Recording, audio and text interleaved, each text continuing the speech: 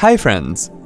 Hope you tried the resolution steps shown in part 1 of this video to resolve the issue when you are unable to send emails using AOL Mail.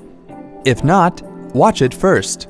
If the issue is still not fixed, you need to reset Internet Explorer to its default settings if you've installed another web browser.